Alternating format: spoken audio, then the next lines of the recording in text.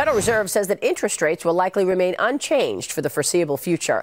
Minutes from the May FOMC meeting revealed this week that the Federal Reserve is committed to a quote-unquote patient policy stance. The Fed does seem optimistic about the economy, with officials raising expectations for full-year economic growth. Joining me right now to talk more about that and its impact on markets is the Bahnsen Group founder, managing director, and author of Dividend Growth. David Bahnsen is here. Great to see you, David. Thanks so much for being here. Good to be with you. So you also are not expecting a sharp sell-off in terms of the economy. I'm talking about that 3.2% economic growth that we saw in the first quarter. You think that can stay? Are you in step with what the Fed said this week? I am. And so I start off being one of these real supply-side believers in the corporate tax reform bill. I didn't believe and don't believe that it was ever a sugar high, that it was transitory, that you got a 2017 or 2018 kick and then it goes away.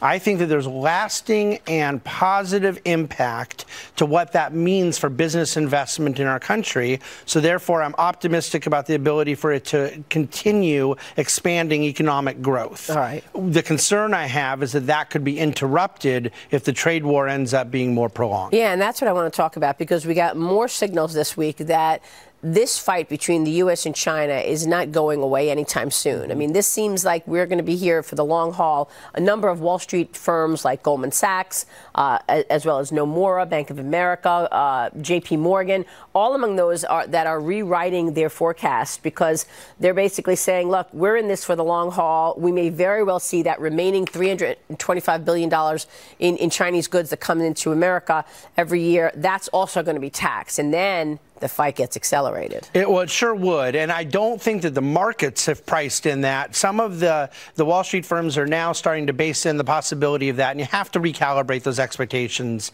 However, the $325 billion right now is not what the market's expecting to see, those additional tariffs.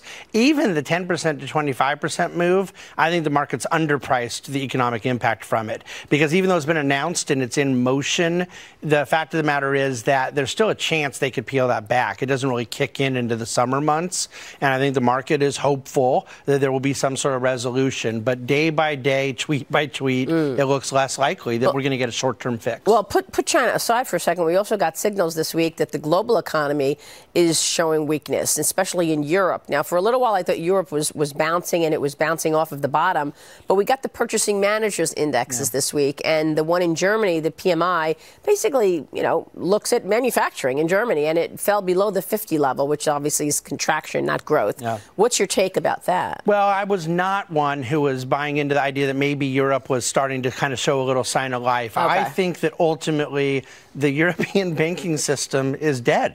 It's a zombie banking system, and it's being held alive by the European Central Bank. The 1999 move to euro currency was a failure, and I can't trade this, nor do I think most investors should even try, because they can kick this can for decades.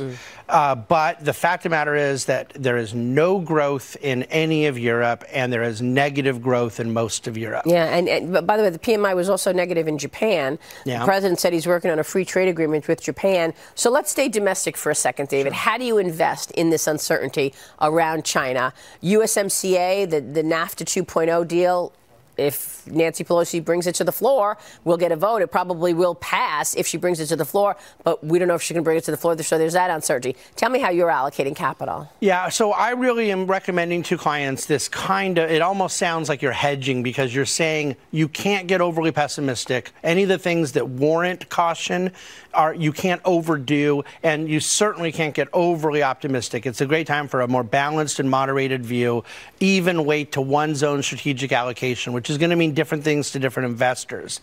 But we believe that there is plenty of reason to stay long the stock market as long as you're in the right spots. We don't want to be an index investor at this point.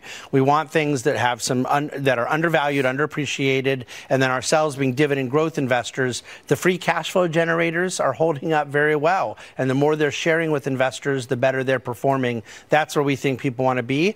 The energy sector is a great example. Whenever a China deal gets done, U.S. energy industry is going to be a beneficiary. Energy industry is deeply undervalued, has been for some time, and you're getting paid while you wait. There's great dividend growers within that sector. That's an example of something we like to put our money into right now. I love that you focused on dividend growers in the book. Congrats on that. Thank you. People want regular income. David, it's great to see you.